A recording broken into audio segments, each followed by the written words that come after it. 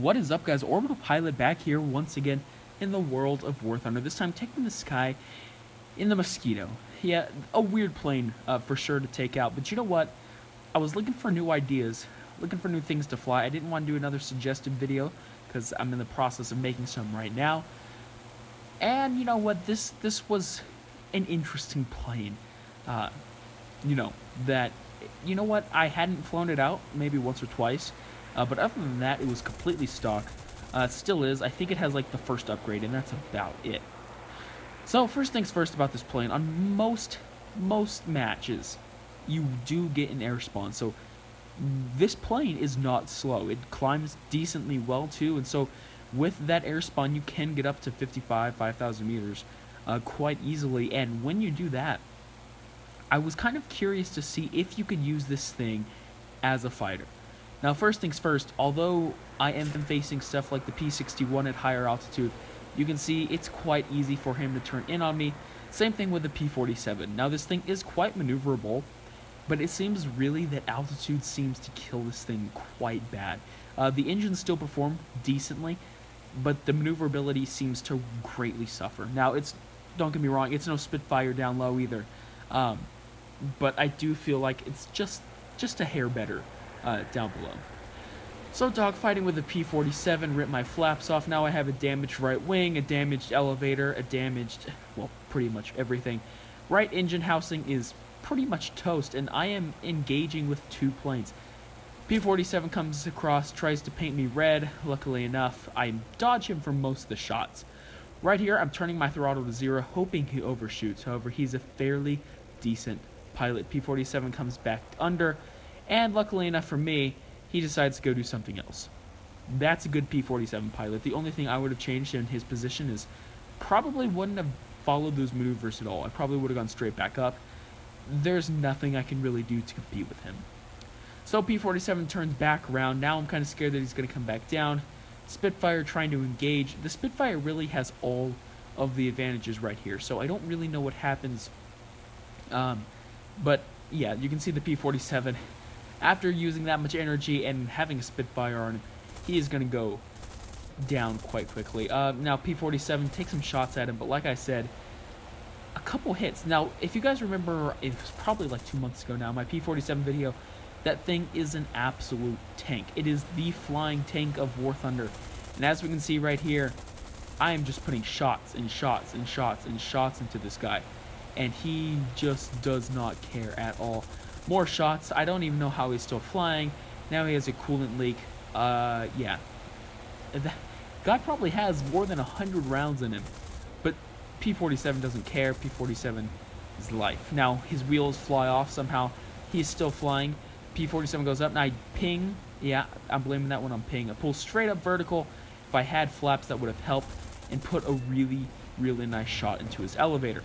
Now, you would think after putting hundreds of rounds into his tail and into his elevator, and then critting his elevator like that, you'd think he would be going down, but like I said, P-47 does not care. Put some more shots into him, although I am running out of 20 mils, and there's the rest of my 7.7s. So finally, after what seems like forever, the P-47 is taken out. Yeah, sadly enough, that doesn't last long. I come and get shot down by a bunch of P-51s. So that doesn't really work. The plane's not that good of a fighter. Now right here, you're kind of seeing it more of an interceptor role. It is ridiculously fast. It retains energy really well out of a dive. And as we can see, this LA-7, he is not going to last long. And unlike a P-47, he is not a tank. But you know what? Let's try to go bomber hunting. Maybe this thing's a good bomber hunter. Put some shots out. My engines are not powerful enough to keep up with the climb, even with an air spawn. Put some decent shots out. Sadly enough, no hits. And then the Yak 3s. Okay, so this thing is not a fighter. It's not a bomber hunter. It can be used decently well as an interceptor. The problem is interceptor planes are quite hard to actually come by. In the game, they're in a really weird place because, well, you don't need to intercept planes that often. So let's try to go ground pounding. Of course, shoot the artillery with 420mm cannons and a bunch of machine guns. You're going to destroy soft targets.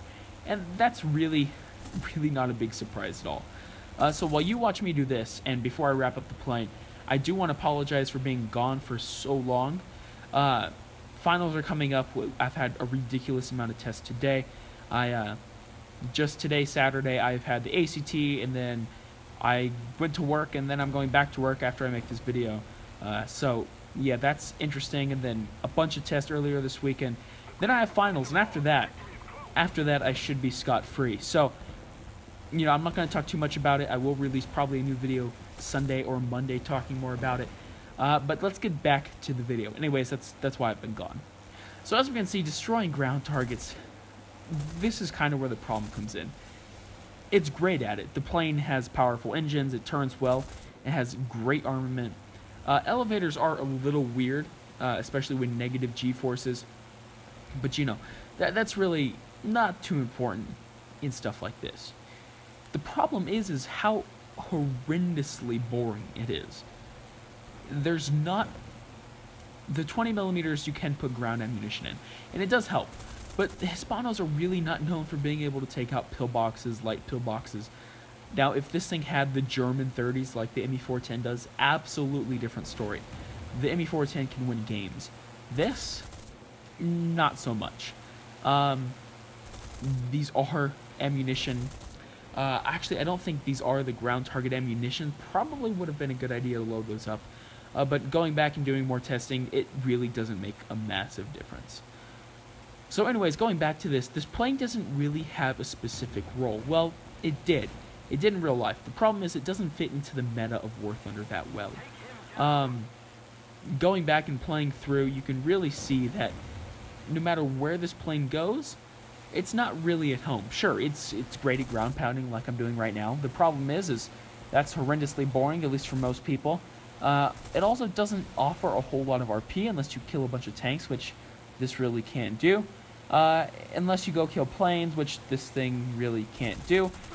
You could go kill bombers, of course, but like I said, bombers, 5,000 meters. You're going to struggle a little bit to get there before they bomb out things, and then you're going to have to deal with their gunners, of course. And with a giant, massive target like this thing, that's not that fun all the time.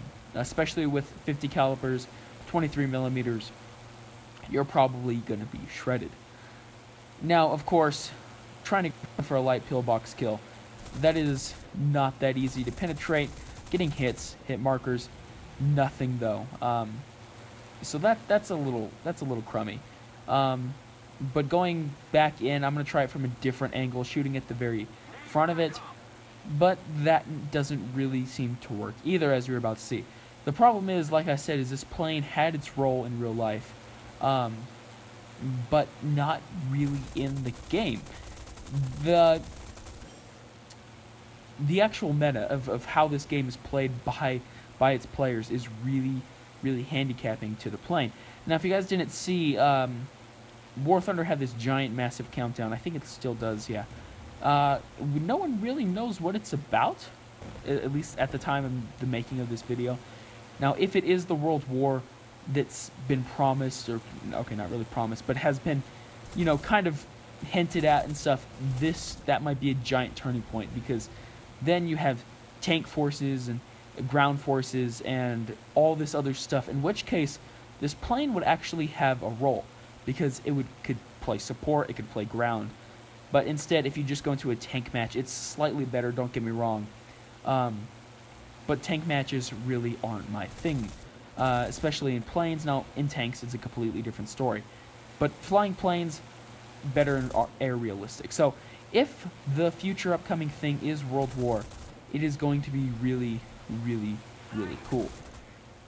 And I hope it is, because, like I said, this would change the role of this plane. This plane would actually be useful, because right now, don't get me wrong, it's fun, but there's just better planes to fly. For instance, instead of flying out 6 or 7 matches in this, I could be flying out a Spitfire, having far more air target kills. Instead, I'm not really helping the team right now. So it's better for the team, it's better for me to actually go out and fly a fighter. But with all of these attack planes in War Thunder, it's kind of a shame to see them not really have that much of a role in matches. Like I said, there's better stuff to fly for players, and so of course why would you spend hours on this when you could spend hours something like a Typhoon or a Spitfire or something like that. So guys, yeah, that's really about it for this video. Like I said, just to recap, this plane is amazing. I love it, don't get me wrong, the engines are powerful, it has amazing guns, it's decent at maneuvering. The problem is just it doesn't really have a role. So guys, go ahead and let me know down below, what's your opinion on this plane? Do you like it? Do you fly it? Have you never even bought it? I mean, you probably should, just to grind up the line. But just be careful what you expect when you go in. So guys, thank you for watching. If you're new here, hit that like and subscribe button. We have been doing amazing with the subscribers as of late. I haven't posted a video in like a week, I think now, which I'm sorry about, but somehow views are still going up. So thank you guys for that. So guys, until then, fly fast, fly safe, and I'll see you guys next time.